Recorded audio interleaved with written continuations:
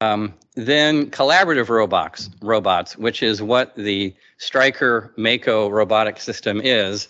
And it is indeed a robot by all definitions. And it collaborates with the surgeon. And I'll go into some more detail about what that means. The control loop, what that means is how do you keep things in the places that you want them to be? Control loops exist in all manner of things. Your car, engine management systems has dozens of control loops in them. We can talk about that if that's of interest to you. So let's talk about the evolution. Where has it been? Static plans back in the 50s, surgeons would say, okay, this time I'm going to replace this joint based on basic x-rays. And then we go into the 90s with navigated execution. One of the biggest challenges about orthopedic surgery is understanding in 3D space where things are. Where do you want to cut the bone? Where do you not want to cut the bone? Those sorts of things. So navigated freehand power tools is the next step in the early 2000s, where you know where the anatomy is, and in the early 2000s, with a navigated power tool, you know where the tool is placed, so you can bring those two interfaces together.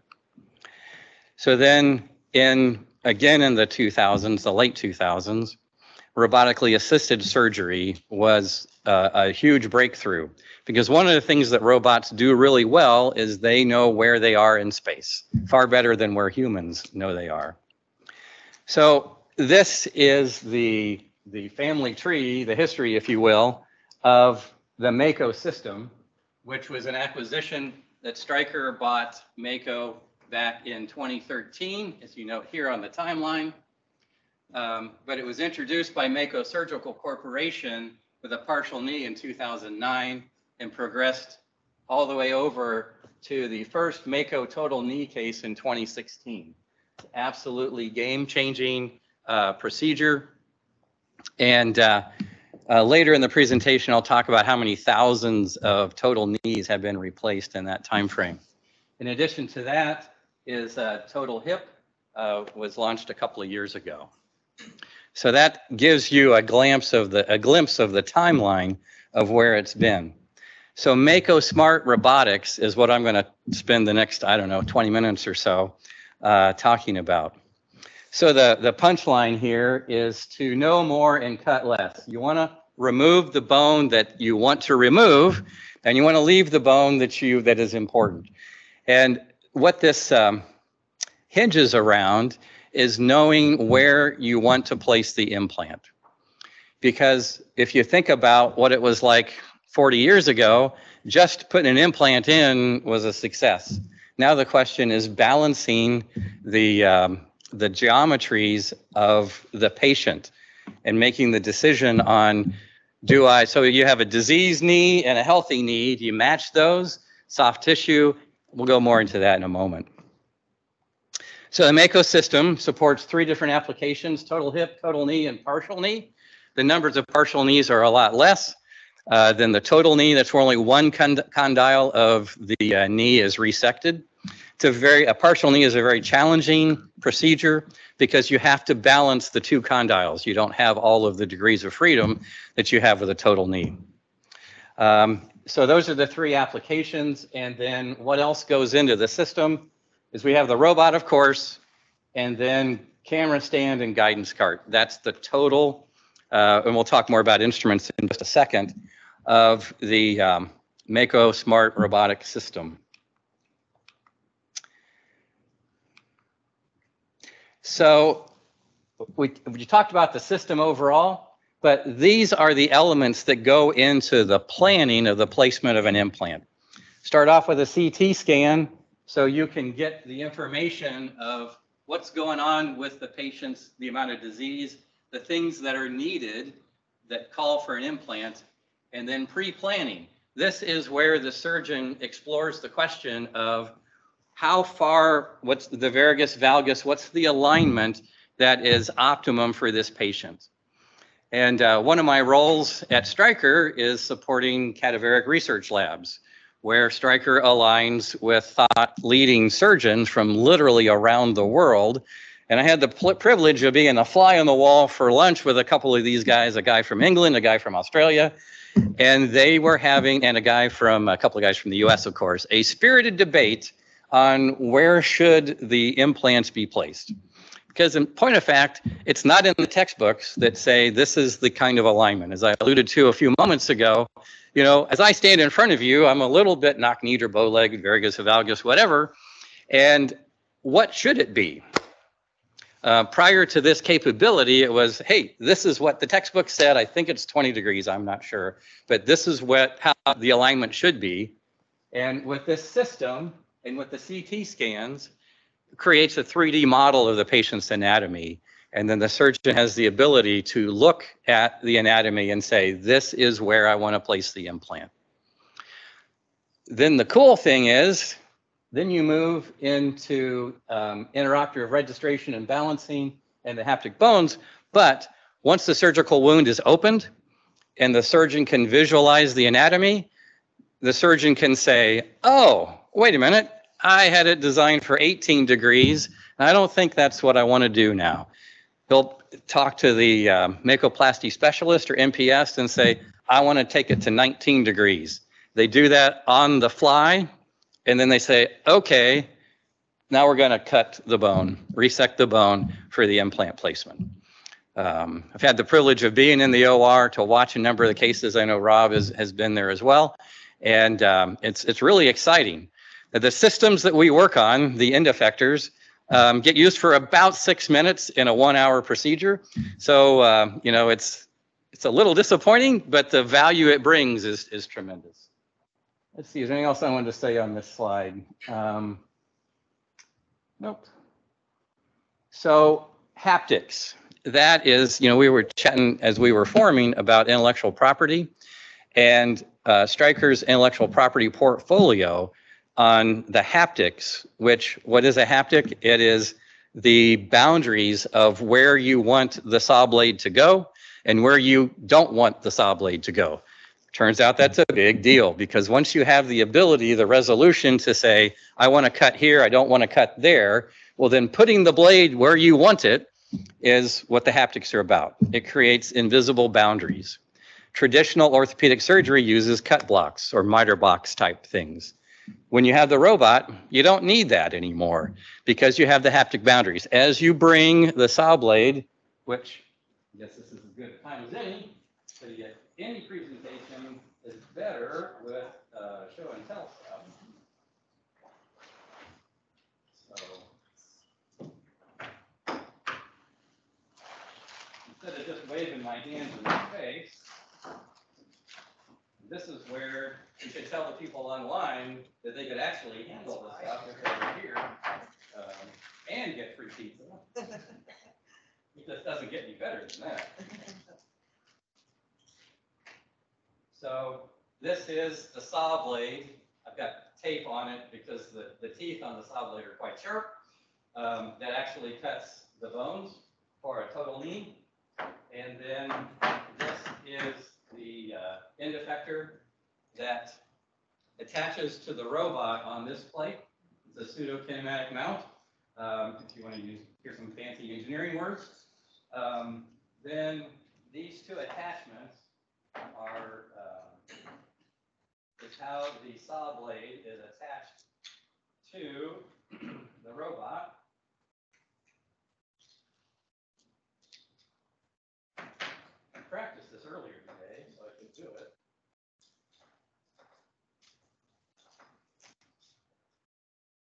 So this gets attached to the end of the robot arm here, and then presents the blade to actually, there's 6 cuts to prepare a total knee. And it does some of the cuts because of the limits of the dexterous workspace, or the space that the robot can actually reach. This presents the saw blade at a 90-degree angle to solve some of the problems. So,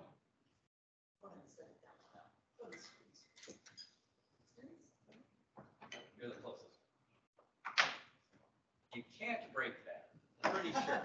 And if you do, we'll make another one. So that since that's attached to the end of the robot arm, the robot knows where it's placed in space, so it leverages the haptic boundaries. So it cuts the stuff you want to cut and not the stuff you don't. And there's all kinds of white papers behind that, as noted in the footnotes. So the total program leverages evidence-based Mako technology that we talked about the technology. It's been in the field for some time. There's a number of research papers that compare previous orthopedic surgeries to robotic assisted surgeries, and they are better. Clinically successful implants. That's Stryker. The breadth of Stryker technology is amazing. And so we've had implants in the marketplace that we are using the robot to place. You might ask the question of, well, what about robotically enabled implants? Something we're thinking about for sure. So, and then the Mako product specialist, the MPS, that's the person that actually operates the robot to support the surgeon. And then insightful data and analytics and patient engagement. I'll talk a little bit more about that, but how can you encourage the patient to continue with physical therapy and do all the things for the desired outcome? So our robot arm has 6 degrees of freedom, which means it can move in all these different ways.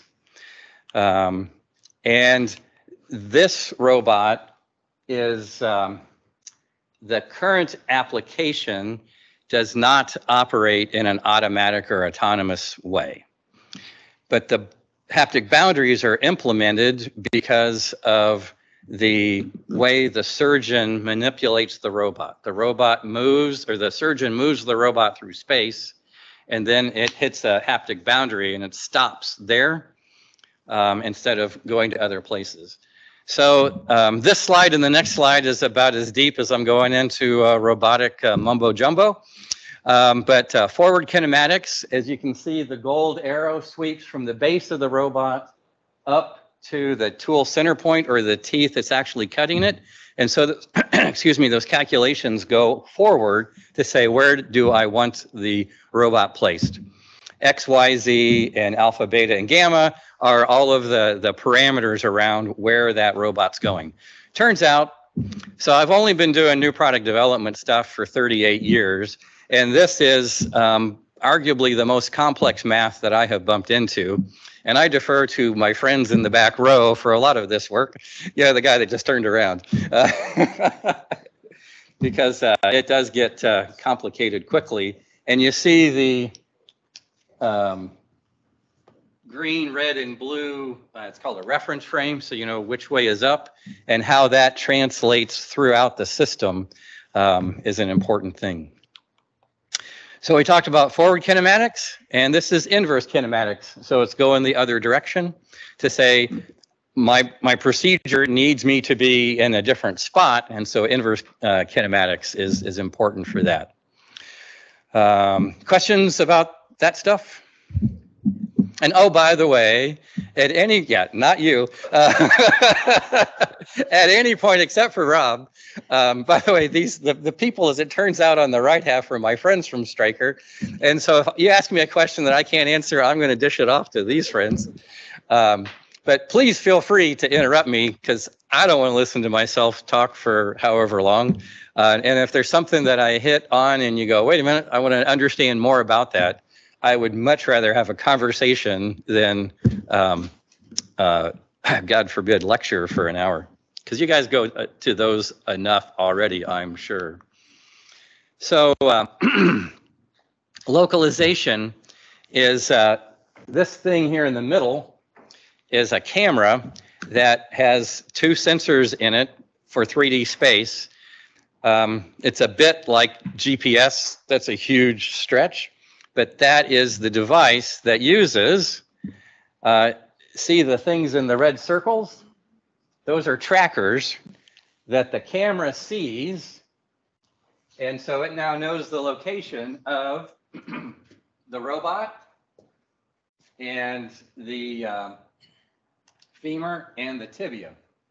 See, these trackers are absolutely bolted to the anatomy. It's one of the surgeon comments is there are times where he'll get more complaints from the patients about the incision that starts with a P, I forget the name of it, for these tracker pins that screw into the bone and the pain from that than the total knee. But it's that firm connection gives us the ability to link where the anatomy is in our system to where it is in real life. Making that connection is fundamental for successful collaborative robotic systems. If you can't do that, then it just doesn't work. Questions about that? So registration is an important part of this, where you can see here on the left, the initial estimate versus the final alignment.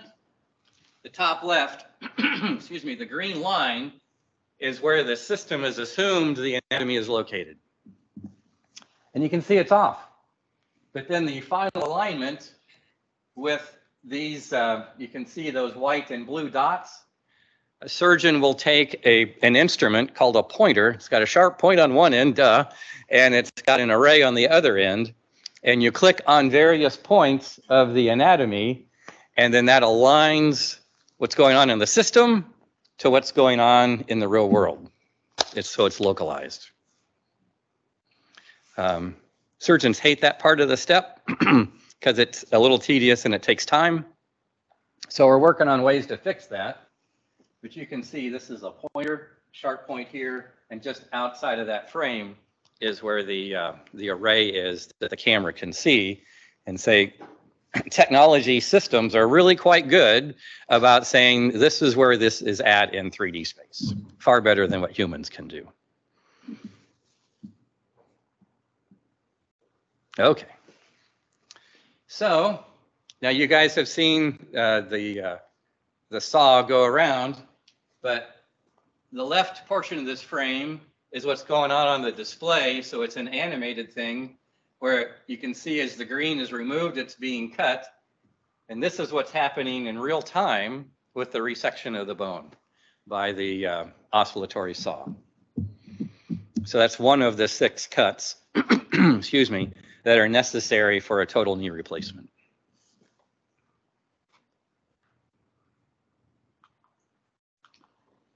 So what's the value proposition in the healthcare environment?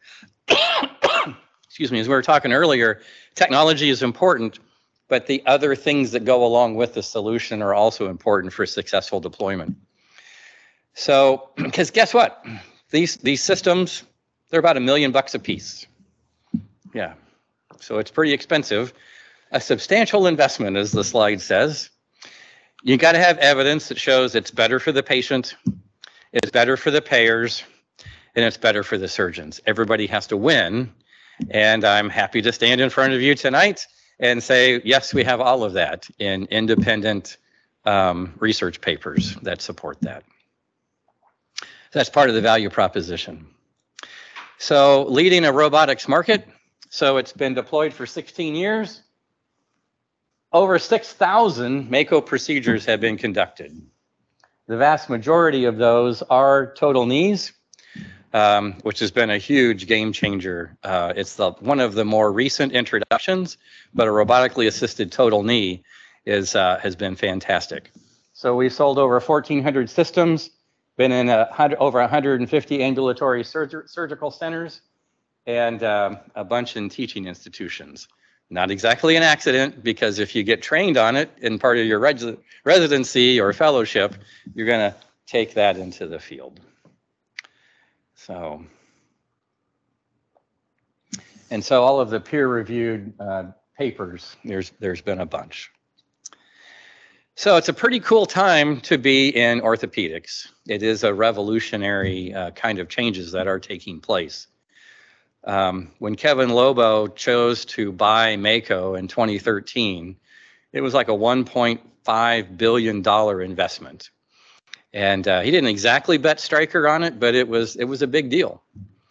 And it has absolutely changed the way orthopedic surgery is being conducted. So it is a revolutionary time.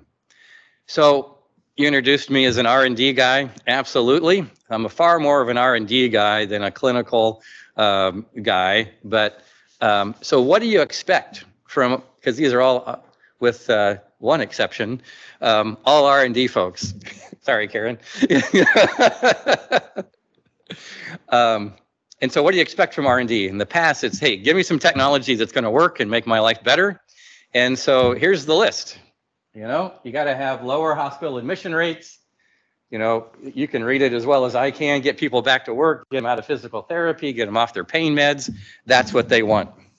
You know, it just blows my mind that you can have a total knee replaced and not spend the night in the hospital. The flip side of that is my maternal grandfather had crippling arthritis in his hips. And I have no memory of him not being on crutches or in a wheelchair. Fast forward 50 years, my dad's 91. He's had a hip replacement, shoulder replacement, and yep, he was in a wheelchair when they rolled him out after his total hip, but he wasn't in that wheelchair for very long. So the technology is cool. Early function and pain outcomes, episodic care. So let's move a little bit away from the direct robotic technology and talk about some of the broader environment. You all know about the cloud, no doubt, but what about the stuff that comes in and the stuff that comes out, and what does that mean? So within the last couple of years, Stryker's always reorganizing itself, but we were moved into a portion of Stryker called Digital and Robotic Enabling Technologies. And the digital piece of that is what we're talking about here. Managing the big data, working through that, leveraging that, finding ways to make healthcare better. That's Stryker's mission and values, is to, together with our customers, we work to make healthcare better. And leveraging the cloud is one way to do that. You can see the data sources, devices, so forth and so on, and then how that knits together. So in insightful data analytics, a lot of what you saw on the previous slide, insights, the analysis of that. Once you have that and analyze it, then you can take action on it. So back to smart robotics, the evidence-based, getting that together, clinically successful, and good robots and people to operate them. Services included with insightful data analytics is facility reported outcomes, a dashboard for a hospital to say, this is what's going on in your facility, and this is how we can help you make it better, all the way to mobile apps to be a recovery coach so they can be with you and have you done your physical therapy today or not.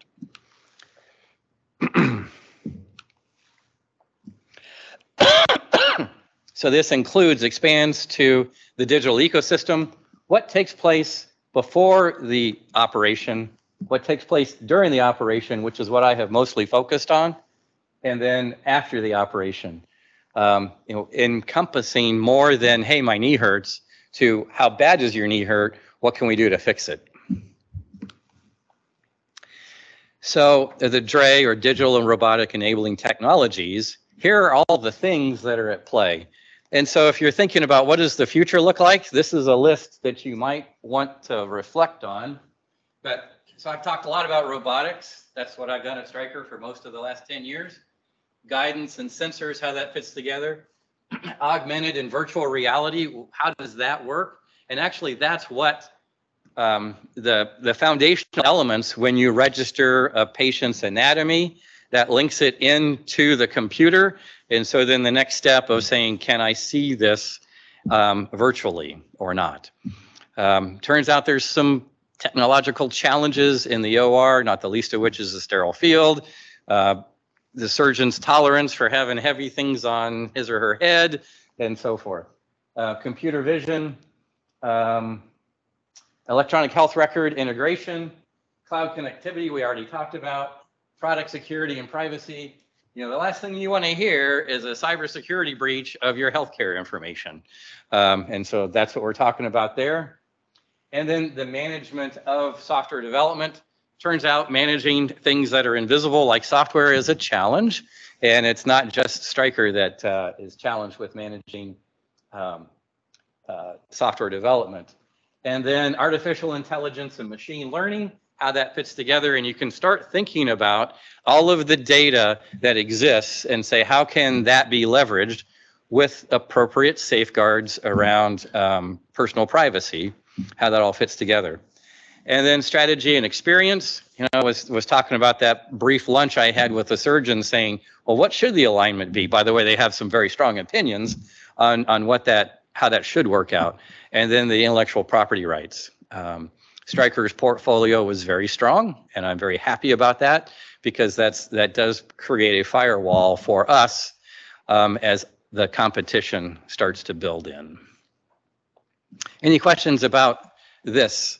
I mean, we'll talk more about some of the mega trends in industry, but with respect to healthcare, this one slide does talk about a lot of the things and what's this going to look like 10 years from now or 20 years from now?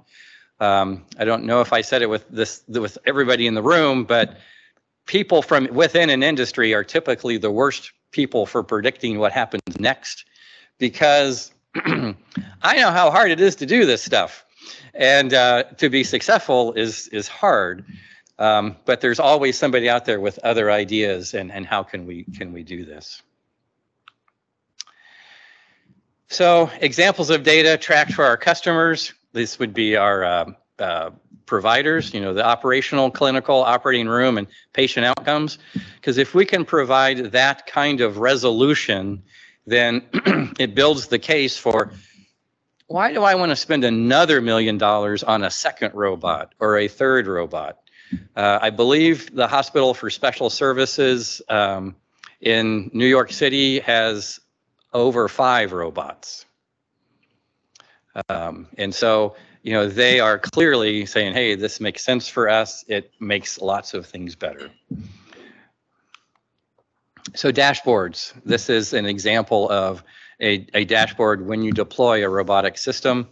And so the top left are the case volumes, bone registration. How many minutes does it take the surgeon to align the bone into the system? Someplace on here it talks the time, and then to the first case, and ligament balancing. I haven't really spoken much about it all, but that is the soft tissue, the alignment of the soft tissue to the implant, and that's the cousin really to the anatomical alignment. So the individual surgical plan, where the pre-op assessment says, yep, you're a candidate for a total knee. And then the functional planning, what should the alignment look like? And then actual conduction of the procedure, where my wonderful equipment that we developed gets used for 6 minutes out of our surgery, and then helping the patients have a full recovery. So then if we start looking at treatment clustering to say, what is the, I heard a surgeon the other day say, it used to be they would come into the orthopedic surgeon's office and say, help me walk without pain. I just want to go visit my grandkids. And now you can see the little guy playing golf. It's, I want to get my golf game back. And that's a different set of expectations than what we had before.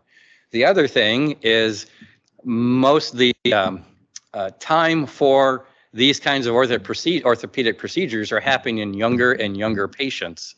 And so then that implant is going to be in the patient for a much longer period of time. You can begin to see the scope and the scale of talking about accurate placement, so we can optimize things for the patient solution.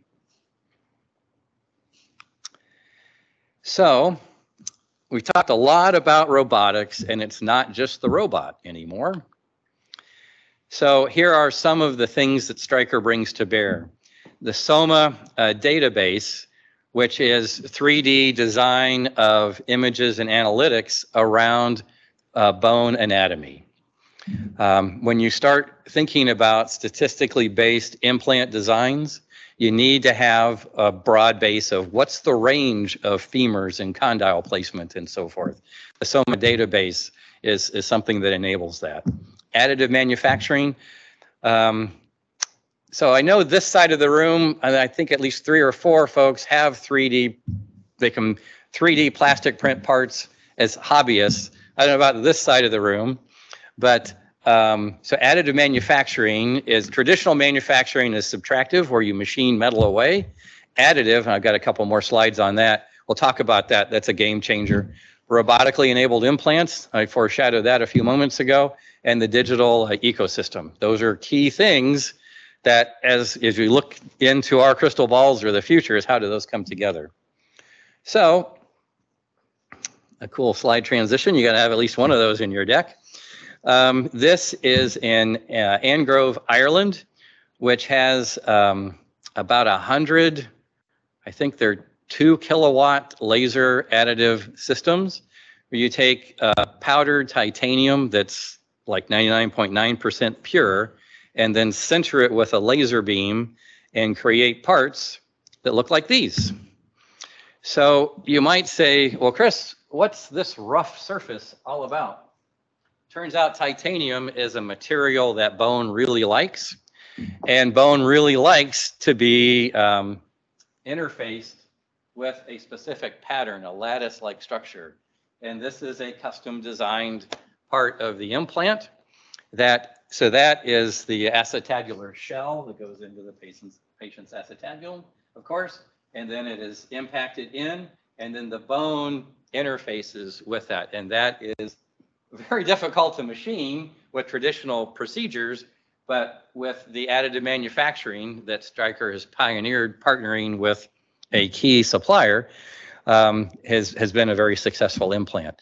Because as I talked earlier about getting implants in patients earlier, fixation of those implants is absolutely vital. And moving from glue or adhesive, which is a very harsh substance, to something like this that the bone naturally grows into, it really enhances the longevity of it. So the cones, the tibial cones, symmetrical and asymmetrical, are frequently used for revision surgery. Something's gone wrong with the initial implant, and those cone-based implants support that. And then the two, I need to point up here, don't I? These two are new developments in spine surgeries.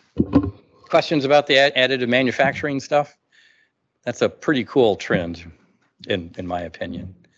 So, trends or factors.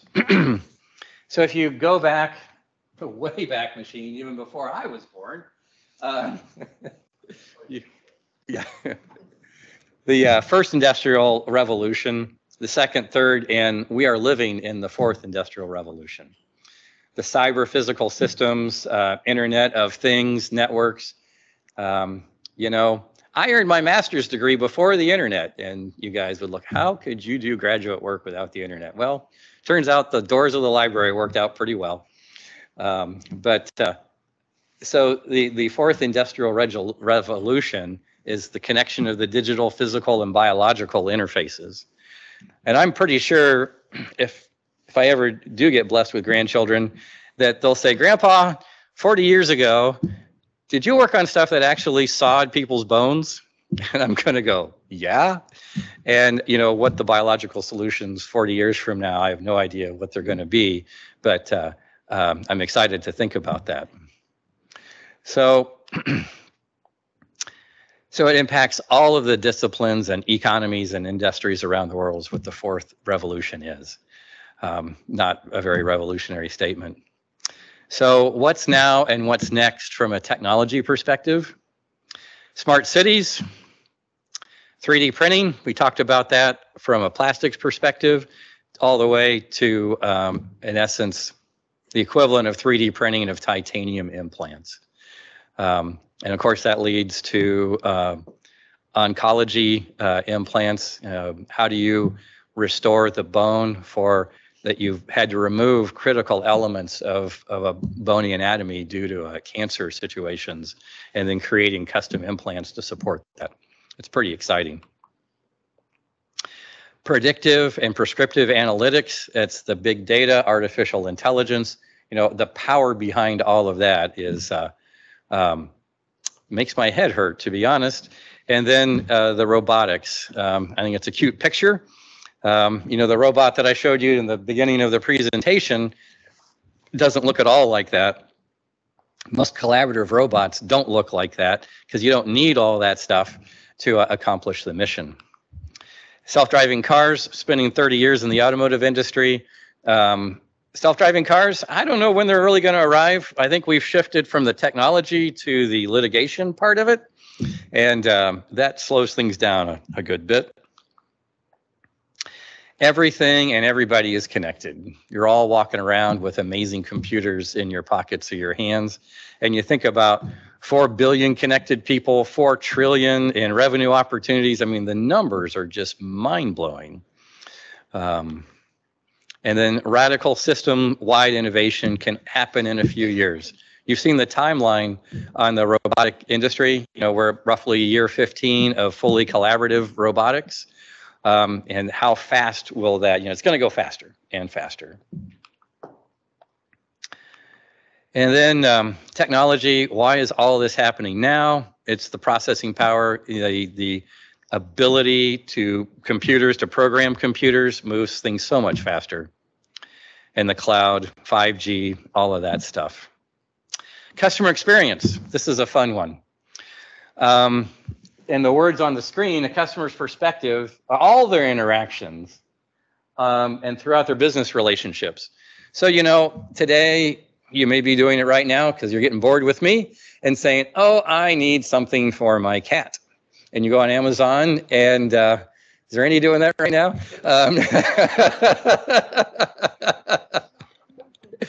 And so, you know, it's going to be here for you tomorrow. And so, well, why can't I have that level of customer service with healthcare?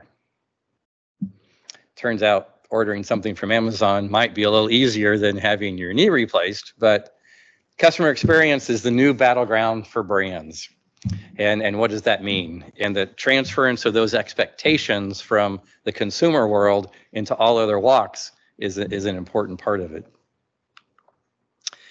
So patient consumerism, you can see that. And so 51% of the consumers believe convenience and access to care is the most important factor. 81% of the consumers are dissatisfied with their healthcare experiences. You know, healthcare is one of the only product I think we buy and we don't know how much it's going to cost us. You know, do you walk in and you buy a car? Yeah, I'll take that one. Do you just drive it off the lot and expect a bill in the mail? I don't think so. Excuse me. But in healthcare, that's kind of the way it works. And a superior customer experience strengthens patient engagement and correlates to higher hospital margins. There's more money to be had. So things to think about as whiteboard issues are improved patient experience.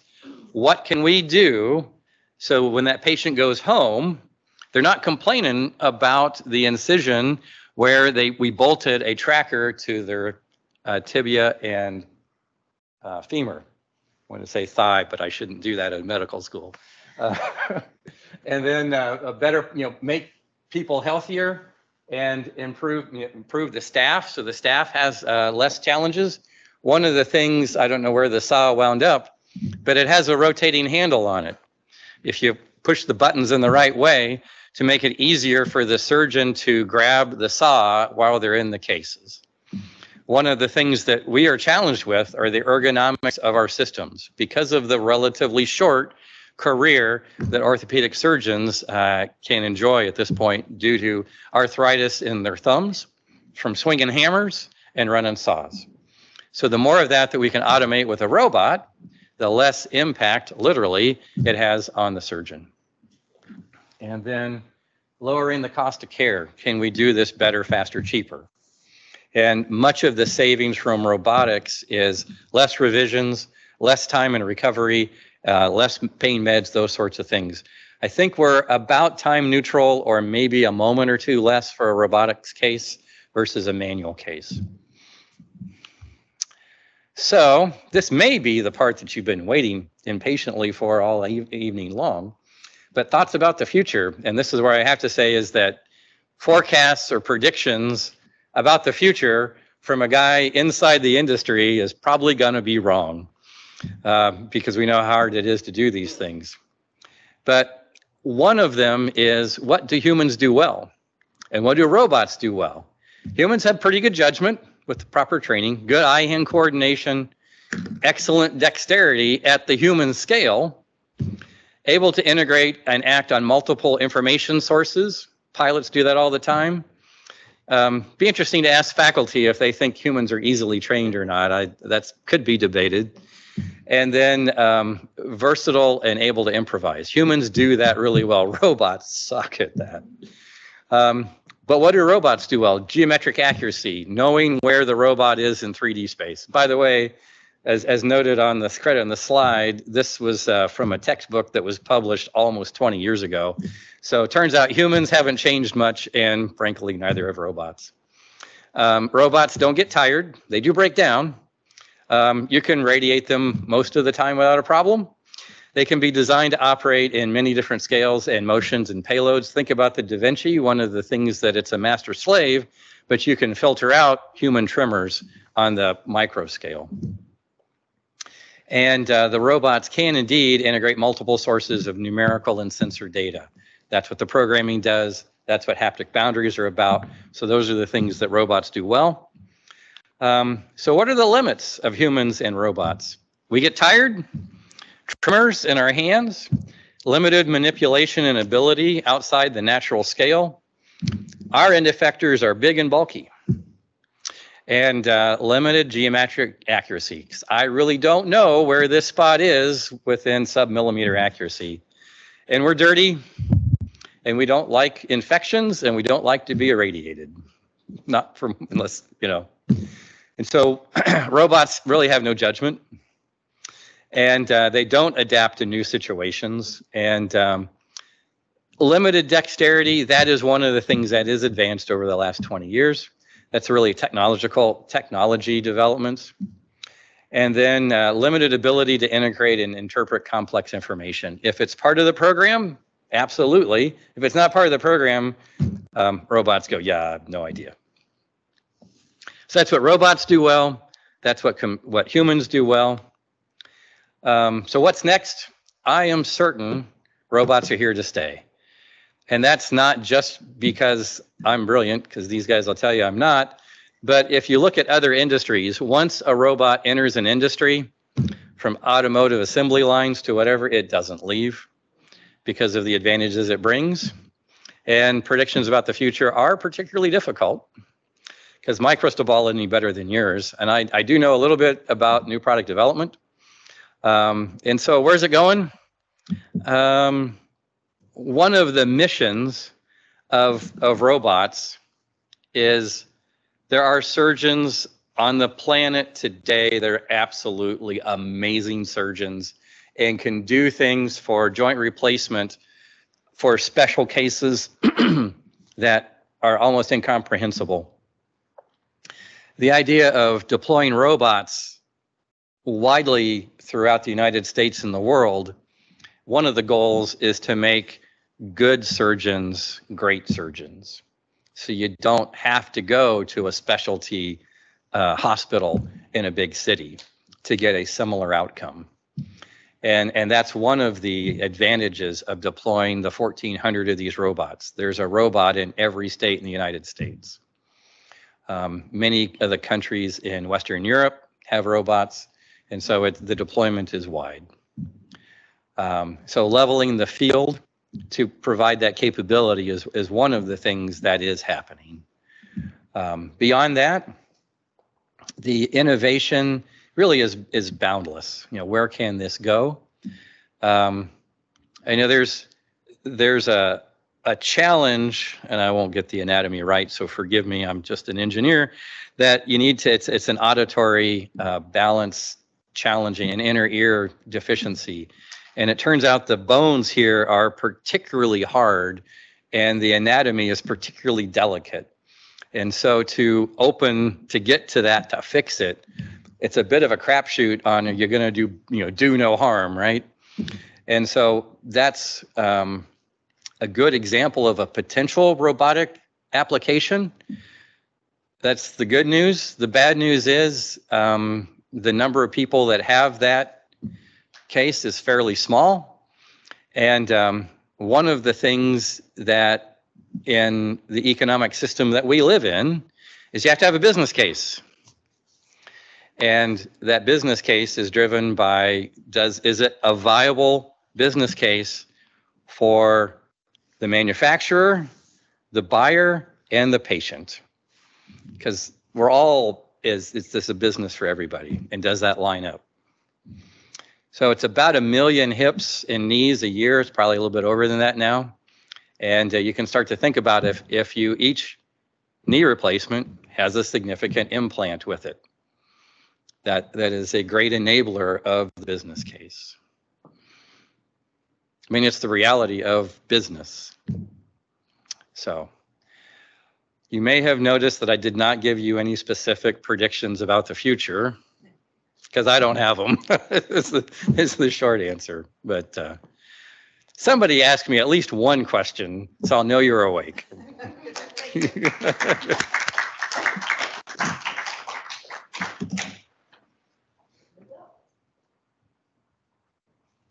I actually did have one question, Great. Chris, and this is sort of, I guess, on the behalf of any student who might be interested in like a career in surgery in the future. So say, you know, a surgeon wants to potentially add like a robotic system to their toolkit. What's sort of the process that they have to go through in terms of implementing that into whatever hospital system they're working in? So if the hospital already has the robot, it's a matter of training and certification. And there's training facilities in Fort Lauderdale that surgeons flow through on a regular basis to develop the certification to operate with the robot. So it's one answer to the question. To convince the hospital they practice in to spend the $1 million, that's a little more complicated, and it's the business case. But so it may come as a shock, but I did not create this slide deck specifically for you guys tonight. My boss, I borrowed some of these from him, and part of these slides were a sales presentation to sell robots to hospitals. And that's why there were some references in there to research papers that said, I'm not just telling you I'm a Stryker guy, so what do you expect me to say? But we've studied it and says, yes, this system provides these positive outcomes to create the business case. You know, what's your return on investment? You know, all of those harsh business realities that it's, you know, Stryker's a business. This medical school is a business. It's just the way the world works. But so you've got to convince them to spend the $1 million, and there's lots of ways to spend that. You know, the way the transaction is managed. But I don't know how long it takes, how many cases to become certified to do robotically assisted surgeries. But that's why in that one slide early in the deck was the number of teaching institutions that the robots are in, was to begin to address that question. I've been in research labs where there are surgeons that are older than me and surgeons that are just a little bit older than you, actually perhaps quite a bit older. And it's an amazing contrast with I'll call it the technology savvy, the younger ones, how they adopt to the robotic surgery compared to the ones that have been doing it forever with a manual solution. It's a big difference. Any other questions? I'll go. Okay. So you're right here in Kalamazoo. How many systems are there locally? Like, are they at Borges? Are they at Bronson? Does the medical school have any? I don't think we do we? That's a really good question, which is code for I have no idea. I know there's, yeah. So,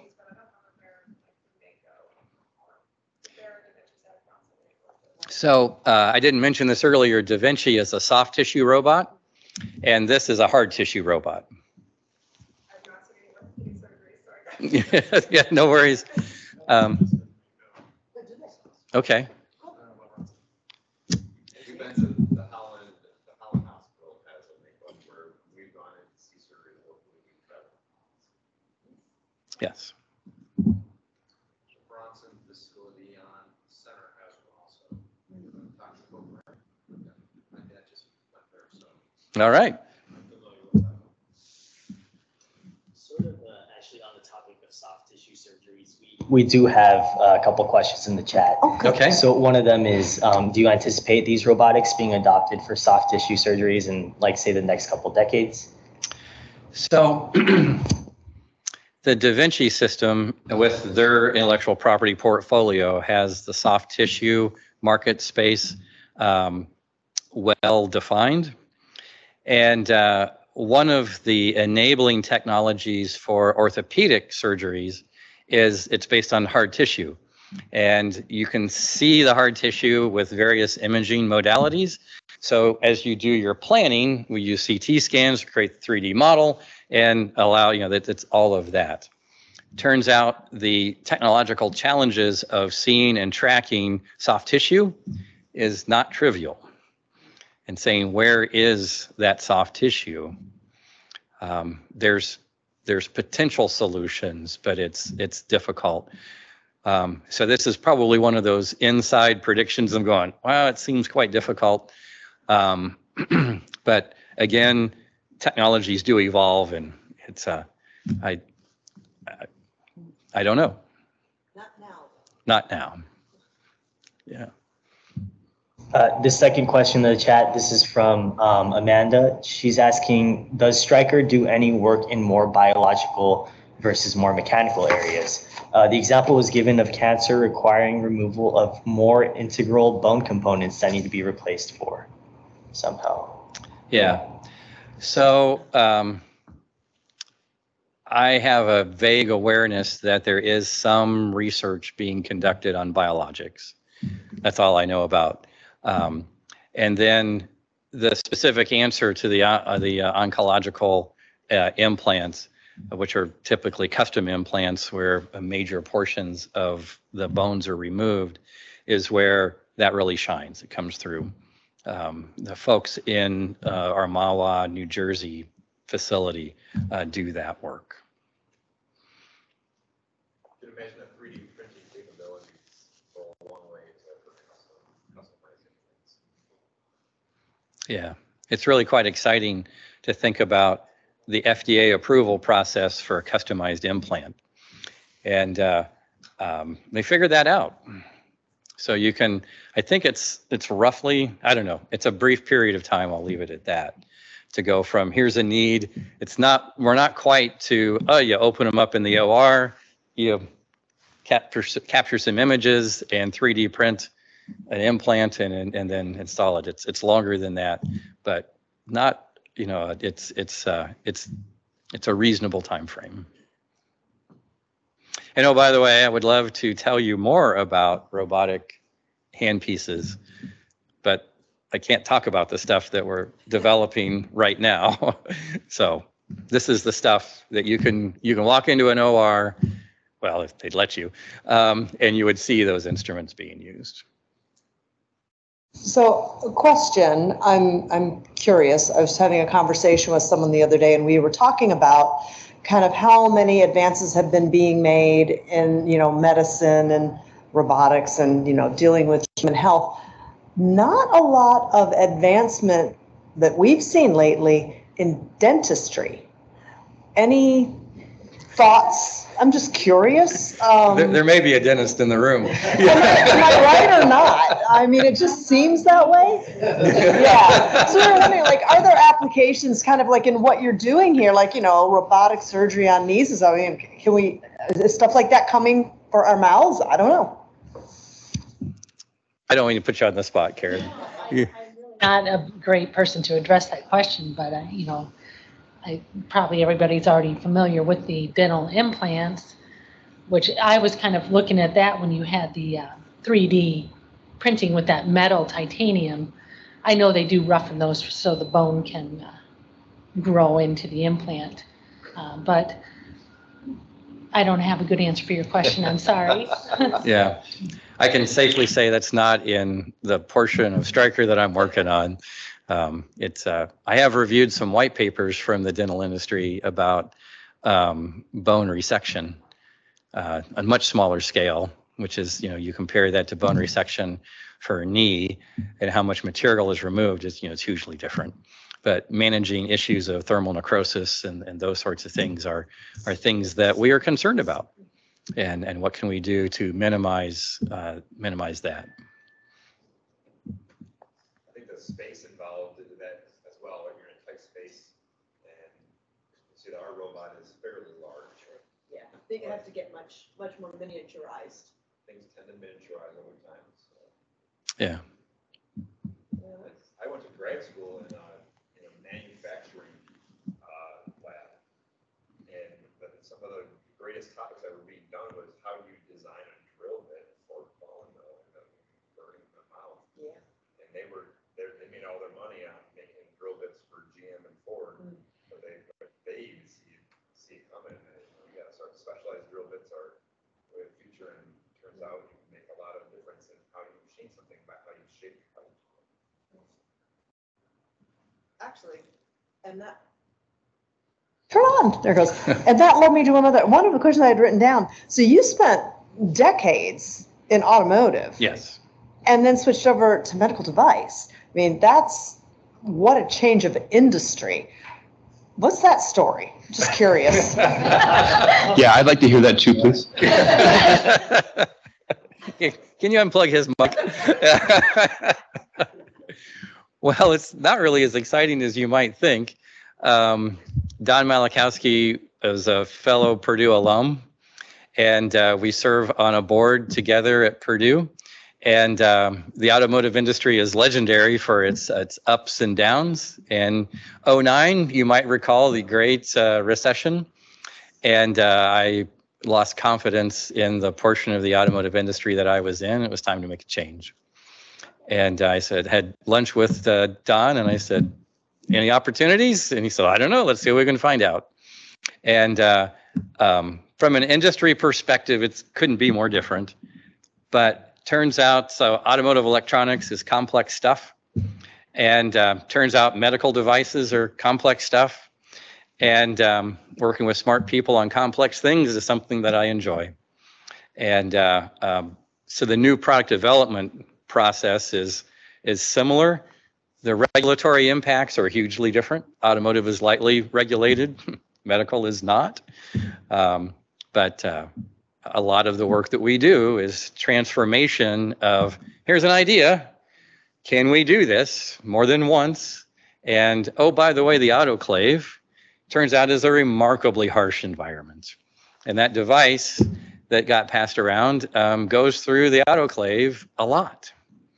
And that's one of Stryker's significant strengths is mechanisms and electronics that are capable of surviving lots of autoclave cycles. So, good question, which I did have an answer to it, sort of. It's really interesting. I don't see that kind of shift, but it does make sense. They're technical, robotics, and electronics, and it makes sense. So my advice to you students is be careful who you make friends with, because you might be, your paths may cross. One of the guys on our team, I was his RA at Purdue. We met at Purdue a long time ago and still been friends. So that's a good thing. Anything else? Very fun group today. All right. Well, thank you so much for your time tonight. Certainly welcome. Have a conversation if you like, and bring his tool back. Yes. How many people are online?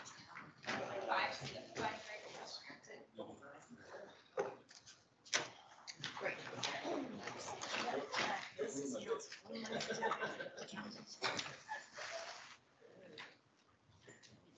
So, do you know where did they get the name Miko? I mean, is it like it's a shark? It is a shark. Was that intentional? Or? Yes, very much. Oh, okay.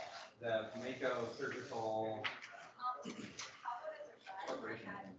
It was all sharking. All the conferences had different sharking. Okay. Is it because that's what's down in Fort Lauderdale?